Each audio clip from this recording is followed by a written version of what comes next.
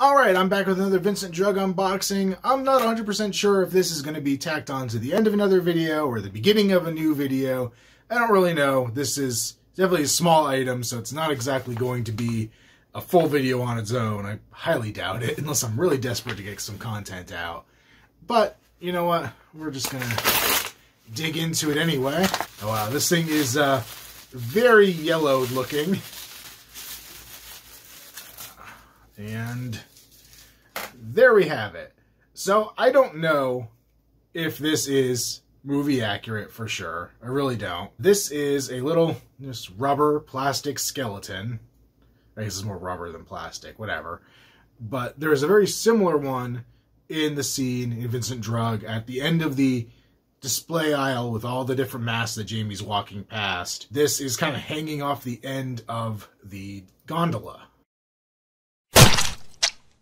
So it looks to be similar. I think it's really hard to tell in the movie if the eyes are red or not. I think you can kind of see that. Really what I was going off of when referencing these is that it seemed like the shoulders and the hips were roughly the same width on them. And I can kind of tell this one, you could see like they're kind of bent inwards a little bit, the hips. So I kind of accounted for that and them looking a little slimmer. Also, I believe you could tell the fingers were like individual fingers, not just like one big skeleton, like mitt kind of thing. So I don't know if this is really the right thing, like I said, but it's close enough that I think it will serve for my display purposes. So really quick and easy one, but I guess I should look to see, just for my own reference, if there is anything on here saying who made this thing. Just says made in China across his shoulder blades here. So, as with a lot of these things, no real identifying marks as to what they are, but kind of another one for the collection. Another identifying bit I was going off of is these kind of ribs below the main rib cage. Kind of look like they're the same shape. And then one thing I just noticed now that I realized was an identifying feature, if you look like the very first like vertebrae under his skull kind of sticks out almost like Frankenstein electrodes. And I can kind of see that in the movies. I got the movie still pulled up over here. I can kind of see that there as well. Oh, and I guess I was also trying to go off of the vague measurements that they had. It's about maybe, probably more than a foot tall, but maybe like 15 inches or something tall. And looking at it, it was about the size of a mask. Hold it up next to Leatherface here, you can see he's roughly the size of a mask. So that was my other kind of go-to for trying to figure out what this thing was or trying to find something similar. So, like I said, if he's not exactly right, bobblehead, he's close enough. So I think this will work in my collection for the time being. If anybody happens to know more than I do and knows what this is or where to track down something more accurate, then let me know. He also is covered in what I assume is old fuzz from fake spider webs. So that's kind of fun. Definitely a Halloween decoration through and through. Well, I just tied him off to the upper shelf here, so he's still kind of dangling and spinning around here. I guess to be accurate, he should have his back facing out to the rest of the room. Not exactly the best way to have him displayed in terms of like visual appeal. But I think that's kind of how he's probably going to sit when he stops spinning around. Not entirely sure. He seems to have stationary. Oh no, there he's gone. I don't know. But yeah, nothing crazy, like I said. A lot of these last few have been kind of lackluster, but necessary little bits to add to the display. So, there he is. Alright, so welcome to the first Vincent Drug unboxing that I'm doing on this new camera. I don't know if it's going to look that much better, but hey. It's a first for this. You'll probably have seen other videos from my channel with this camera way before this one, but gotta start somewhere with some of these. But yeah, this is not a large box, but one that I've been looking forward to getting my hands on. Well, I mean, I just ordered this a couple days ago, but this is a piece that's been like one of my targets lately, I guess you could say. Like one of the pieces that I've really been trying to go after. One of the pieces I kind of considered essential to this whole display, and I feel weird saying that because after I bought it, somebody asked me what it was from in the scene, and I proceeded to show them a screenshot where you could barely see any of this.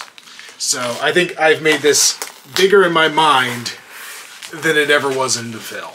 And the funny part is, some of this I already own, because this is a Beistle, I don't know how you pronounce it, the name of the company, but, you know, the same one that made our Wolfman friend back here, and I have a few others from previous unboxings where I had to buy a bunch of stuff. But specifically, I wanted the packaging out of this because you see this in the display behind Jamie when she's kind of going past the masks in the background. It is right next to the cat and pumpkin blow mold.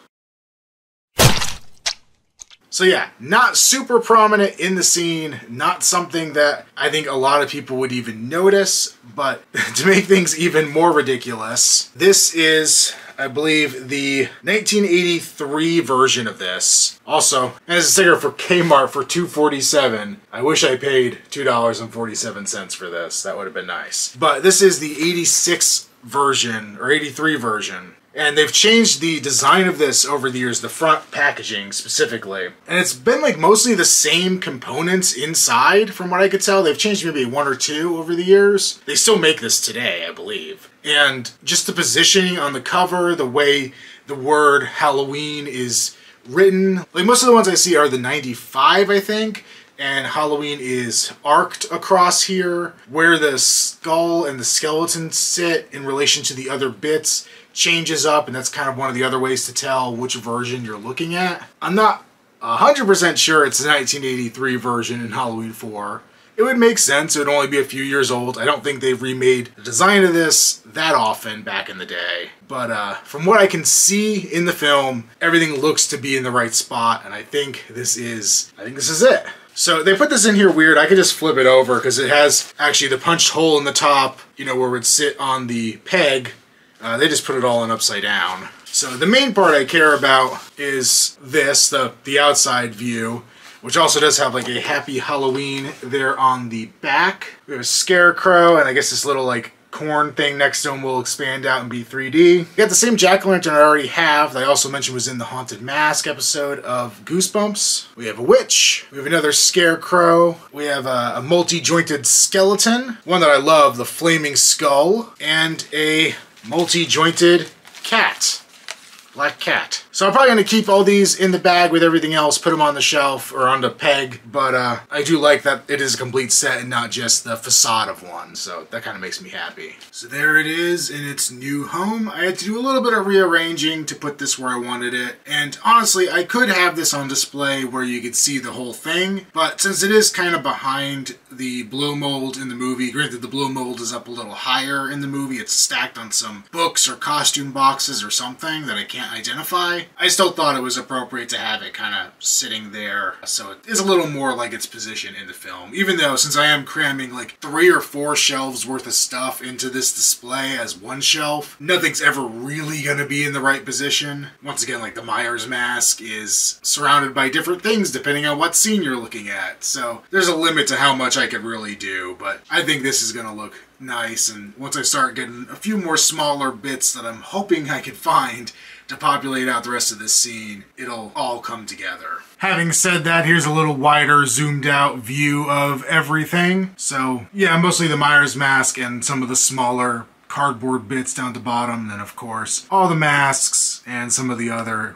random accessories up top. So I'm gonna keep digging through my save searches on a daily basis, and I'm hoping as the year goes on and it gets closer to Halloween and maybe some people take some stuff out of storage and decide to throw it up on eBay or Craigslist or Facebook Marketplace, I can get some of the other weird odds and ends to put down here in this bottom part. Obviously there are still a couple masks I need. They're just you know, harder to get, especially at this point. So really it's little small things, the peg items, that are becoming kind of my main focus and the thing that I think I have the next best chance of finding. So we'll see what it is that comes up next. Actually, that's a lie. I know what comes next, and it's a pretty cool one. So I anticipate this unboxing is going to be rounding out a couple other ones in the video ahead of it. And actually, it's probably going to show up before a video of something that I've already opened, so yeah, the chronology here is a little messed up, but I wanted to keep that other video separate, and this just felt something easy to put together with some of the other stuff I've already filmed. Alright, so let's get into this box here,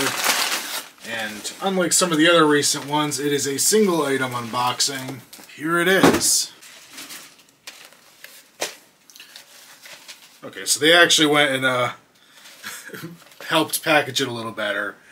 So before I dig too far into it, and we'll reveal the mask underneath, this is a Ben Cooper, I guess.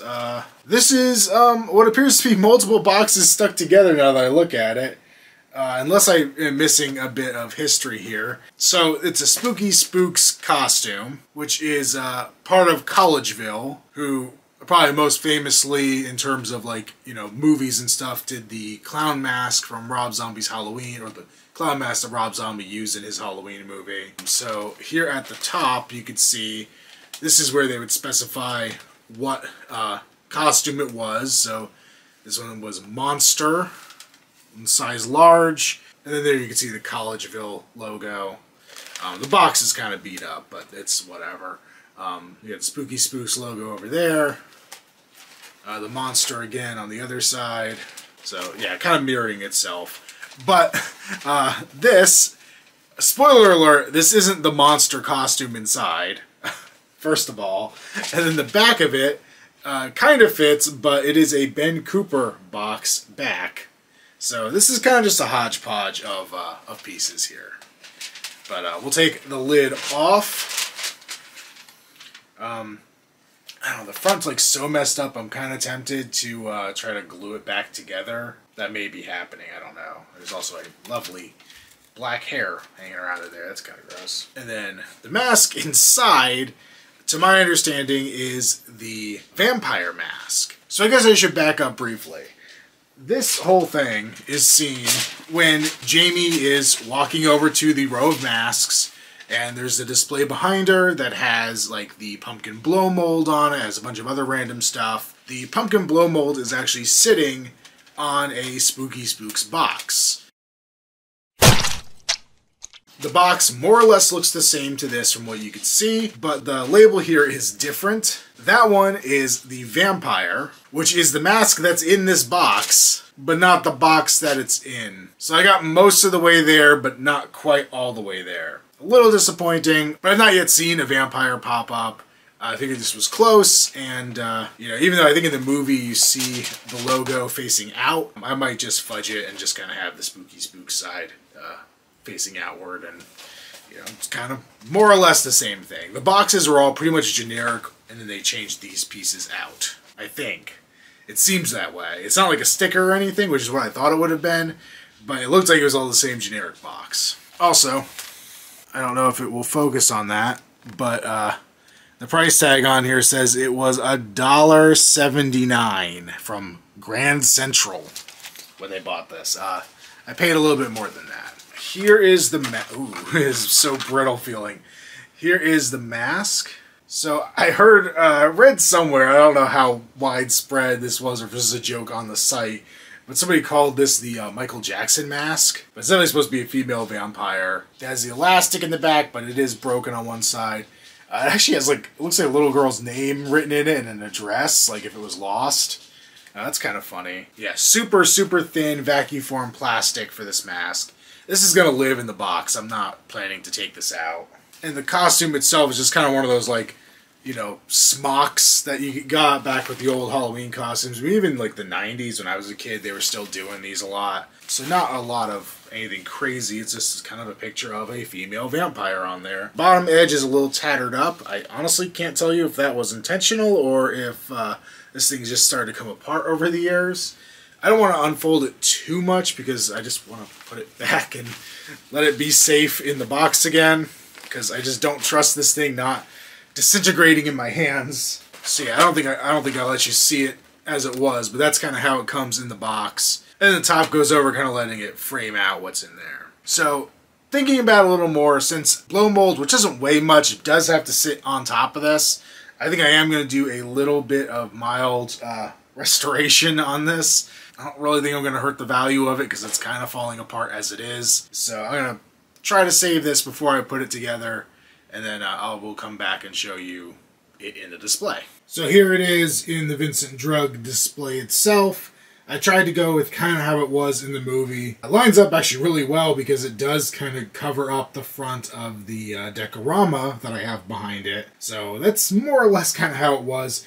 In the movie, the costume was stacked on top of a bunch of other stuff, I honestly cannot tell what those things are in the background. It's just a bunch of kind of shiny looking packages that are stacked up. So I'm not going to be including those in here anytime soon unless I find out what they are and feel like I can get my hands on a bunch of them, because you would need a lot of them to really replicate the scene. Yeah, this is more or less how you see it. I did kind of have to fudge how the blow mold sits on there because the box is really flimsy in the center. What I can assume they did is what I kind of did here is balance it kind of off the corner of the box and then a bit on the nose of the mask itself. From the angle, you really can't tell in the movie how they're really sitting it on there, even how far deep in it is on the box itself. And I think by not having the original bottom to this, that could also be part of the reason why this thing doesn't line up quite as well. It doesn't fit in there and kind of solidify the lid, but also that lid is beat to shit. I don't know. I feel like I'm making a lot of excuses. But I am happy to have this. I got a decent deal on this, which is part of the reason why I went with this one that's a little banged up and not quite right. Honestly, everything else I found was completely not the right mask or box either, and they were probably about twice as much on eBay as this one was. So this just felt like